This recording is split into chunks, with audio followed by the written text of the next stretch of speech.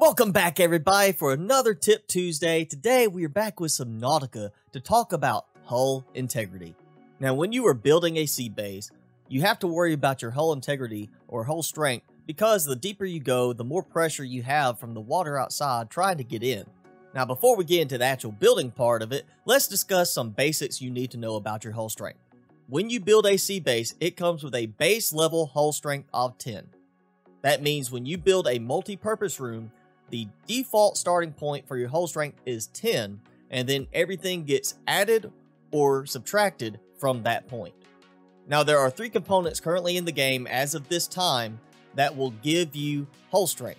Those are the reinforcement, the foundation, and the bulkhead, and you can see their respective values to the side. There are many more components, however, that will decrease your hull strength. These are the moon pool, observatory, water filtration machine, glass and L-shaped glass compartments, the multi-purpose room, your windows, the basic compartment, and L, T, and X shaped compartments, as well as your hatches. Again, you can see to the right their respective values.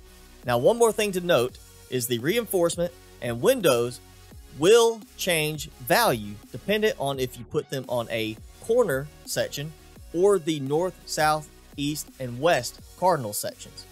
Now, beyond this, we also have a depth multiplier, which is calculated based on your current depth.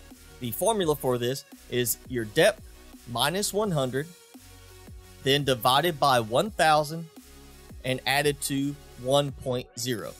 Basically, this means any depth of 100 meters or less, you have a 1.0 multiplier. And of course, anything above sea level will not have to worry about hull integrity because there is no water pressure on it.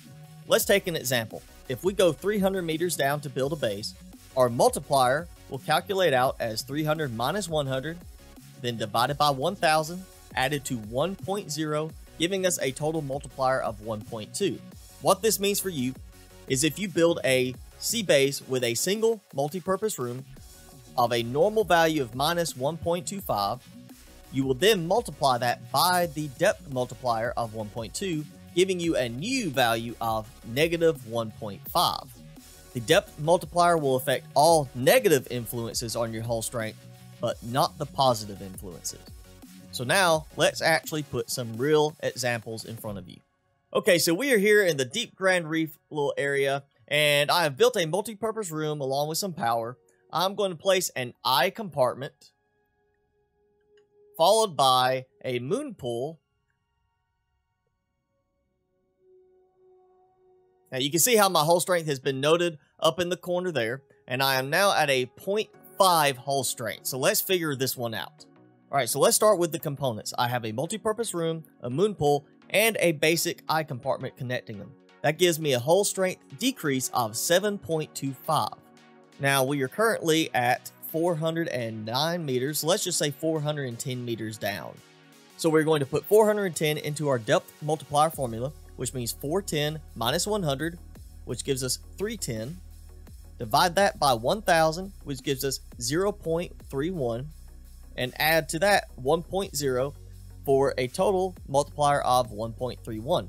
Now we take our original hull strength decrease of 7.25 and multiply it by the multiplier, which gives us a decrease now of 9.4975. So what that means for us is if I was to build anything else that decreases my hull strength, I would have a negative hull strength and I would start having ruptures and leaks forming through the structure. Okay, so now we are in the inactive lava zone, and I have built a very quick little multi-purpose room and 2 thermal power generators. Let's add just a hatch to this, and we're going to see how the hull strength changes. So now I am at a total hull strength of 3.1. Okay, so now let's add another moon pool and basic eye compartment. So we're going to place the compartment down, and now we have dropped our hull strength to 0.9. So now that we add our moon pool, we're going to drop below the threshold of 10, which is the basic starting point for any sea base.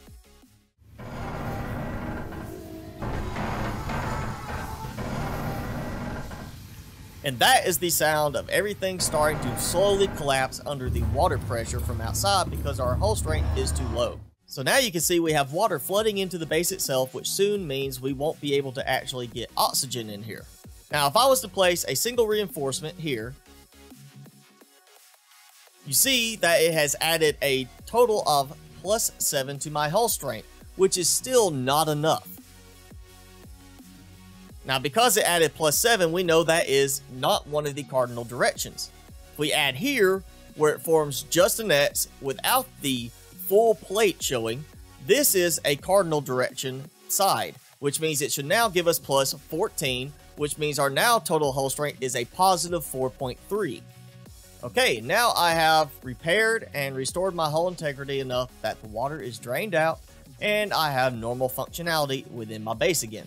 Okay, let's recap. If you place a hull reinforcement on a side that shows the full plate, then it is not one of the north, south, east, or west cardinal directions and will only give you +7. If you place it on a side that shows just the X, then that is a cardinal direction of north, south, east, or west, and it will give you a hull strength improvement of +14. The same goes for the windows. If you see the full window, then you are not on a cardinal side and it will reduce you by only 1. But if you build on a side that gives you this sort of look, then you are on a cardinal direction side and it will give you a decrease of -2. Well, I hope this video helps you understand how hull strength calculations work, and now you can calculate what you need, what you don't need, and be able to build nicer looking bases and, more importantly, more resource efficient bases. If you enjoyed the video or the video has helped you out, be sure to hit that like button. Also, make sure you hit subscribe and tick the notification bell if you have not already done so you can keep up with my content during the week. Leave me a comment below. Let me know if there's something I missed in this video or if something has been changed with a later update after this has been published so people can keep up to date with what is going on with the hull strength. Well, I'm your host, Mr. Spicy, as always. Thanks for watching, everybody, and I will see you in the next video.